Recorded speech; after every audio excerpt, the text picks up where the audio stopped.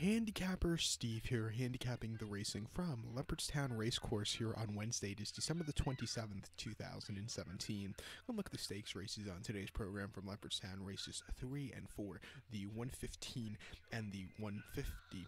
But before I get on to that, remember to please follow me on Twitter at HorseRacingKid5 for more selections for racecourses around the world. So let's get on to it. The third race and the fourth race.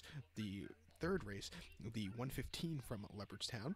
It is the Paddy's Rewards Club Chase Grade 1 race here, going for a purse of $105,000. That's in the American currency, so don't get confused. It's a steeplechase for 5-year-olds and upwards. Field of 6 horses going the 2 miles and 1/8 distance, or about 3,400 meters over the chase course. My top pick in this race, I like the number 3 horse here, Ordinary World. I'm going to go 3-2-6 in the tricast of the trifecta.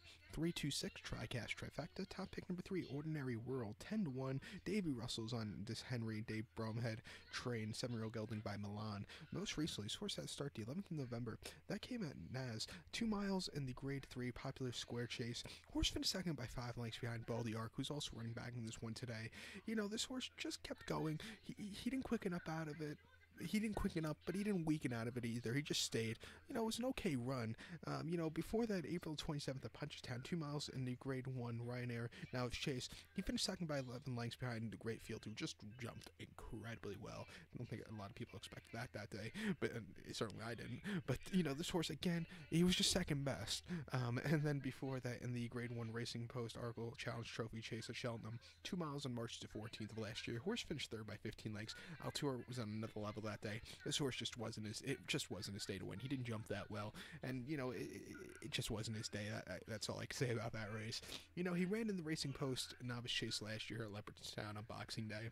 He finished second by 9 lengths behind Min, who's running back in this one today. Again, Min just jumped well. This horse just couldn't catch him that day.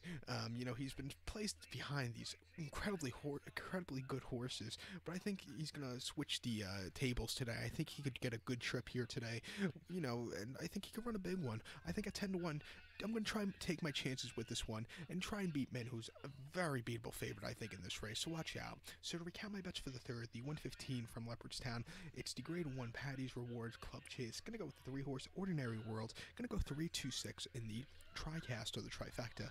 So now let's get on to race number 4, the 150 from Leopardstown. It is the Paddy Power Future of Champions Novice Hurdle Grade 1 race here, going for a purse of $89,500. It's a novice hurdle race for 4-year-olds and upwards. Field of 7 horses going the 3,200-meter trip, or 2 miles over the hurdle course. Top pick in this race, I like the number 6 horse here, Sarjar. I'm going to go 6-2-4 in the tricast or the trifecta, basically my top 3. 6-2-4, top pick number 6, Sarjar. 5-1, P.W. Mullins is on this Willie Mullins train, 4-year-old gelding by Dr. Dino, a French-bred horse. This horse has started twice over the hurdles. Most recently, the 25th of November, actually my birthday at Gowan. Heavy ground, 2 miles in a novice hurdle. Horse went by 4 lengths. 163 pounds he was carrying that day. Didn't affect this horse. He jumped well and just had a very easy victory in a field of 5 horses. Great run, second over the jumps. Before that, September the 29th at Gowan. Heavy ground again, 2 miles over the hurdles and the main hurdle. Horse won by 15 lengths, carrying 161 pounds. Ruby Walsh rode this horse at even money, and he jumped well. Very nice victory over his debut over the hurdles.